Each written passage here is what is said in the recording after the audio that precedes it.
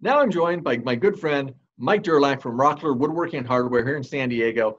Mike, with COVID and the world kind of going crazy and the new normal that we're all facing, what's the state of the state in the world of woodworking?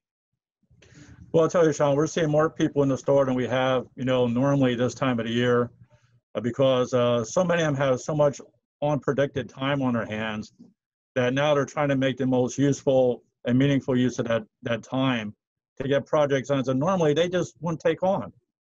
So people that have been wanting to do the woodworking projects, maybe are woodworkers and now they have the time in their hands to do it. What kind of things are they coming into the store to purchase?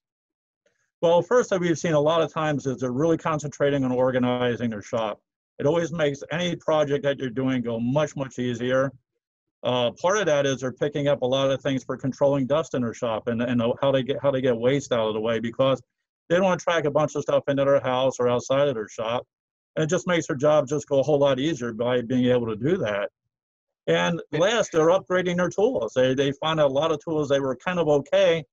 Now they really need something a little bit better to make their projects work. Because they're probably taking on bigger, more complex projects, so they want the better tools to be able to do that with. So that's the existing woodworker. What about the new woodworker? What are you seeing with them? The person that's new to the industry, new to the hobby. Well, same thing. I mean, they're just like they're approaching something they kind of always wanted to do, but maybe didn't have time or resources. So we're here to provide the knowledge for them, get them in the right direction.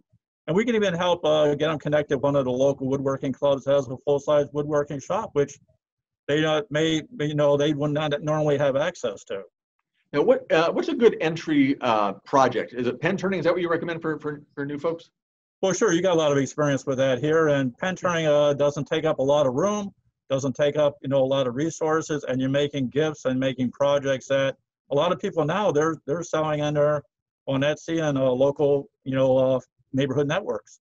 Yeah, I've seen that, and you've told me about that before.